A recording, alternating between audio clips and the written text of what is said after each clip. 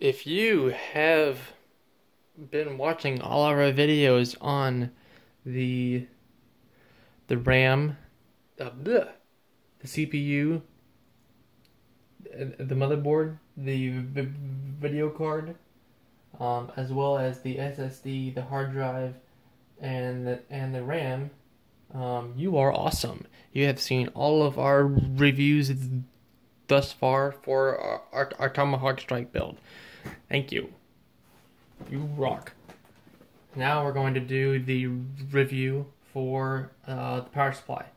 This is an EVGA 500W bronze power supply. The B means bronze. If you couldn't get that, that's okay. This way.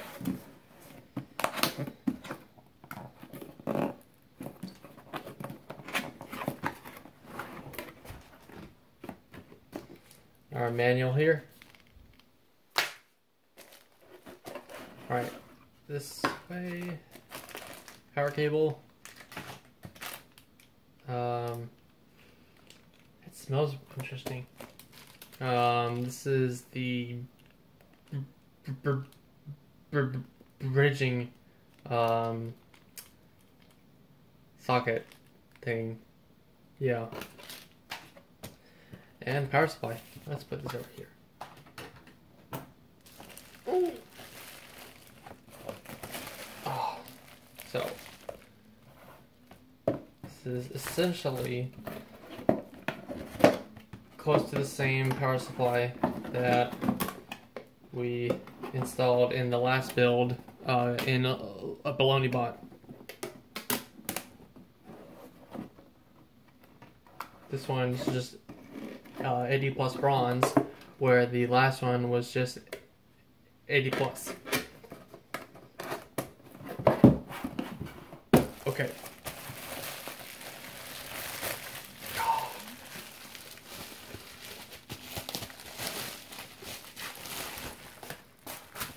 Oh, we're gonna move this out of the way. So, pretty standard power supply. You've got your motherboard power,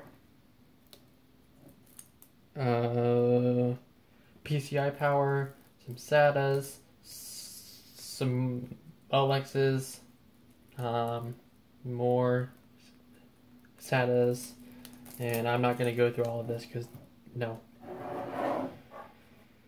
So it's a 500 watt power supply, which should give you more than enough power to start out with your gaming computer. If you have a Ryzen 3 and a 1050, or a Ryzen 3 with a 1060, or maybe like a low-end Ryzen 5 or an i5, it's a good budget power supply. Plus it's kind of short, so that's nice.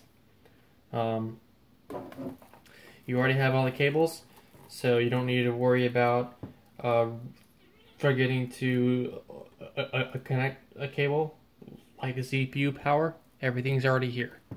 You just have to route the cable to where it needs to go in the case or on the board. And if you have a case that has a power supply cover, you don't need to worry about covering up all the cable mess, because the cover will do just that. So you can just hide all the cables underneath.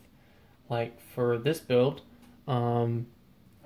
we will only need the motherboard power and the CPU power. Not that one. It's in here somewhere.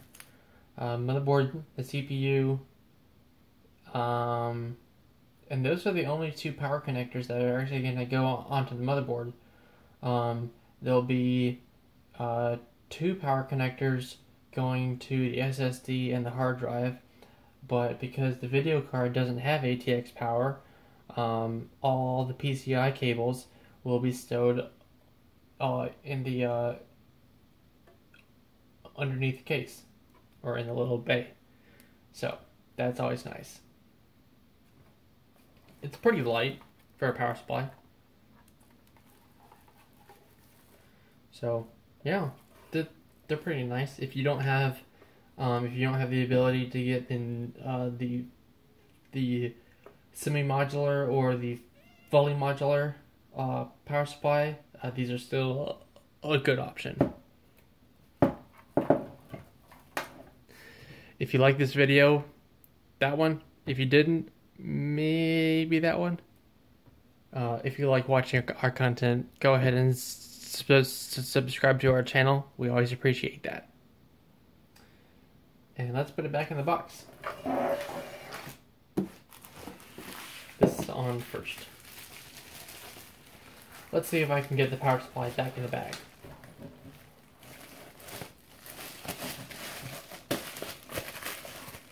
And I did. The real challenge is next.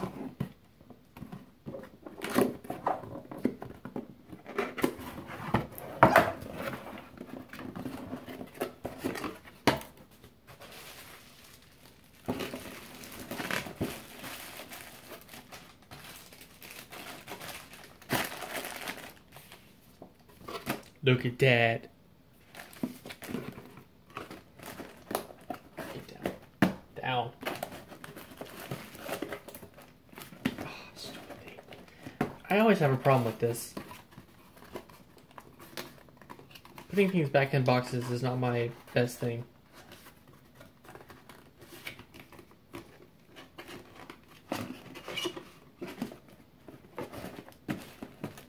That's fine.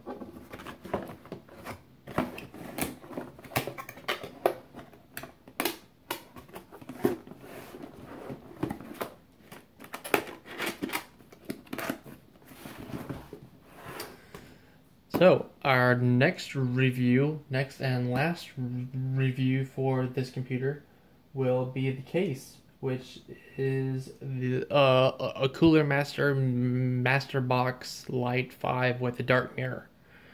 And that'll be coming up next. Thank you.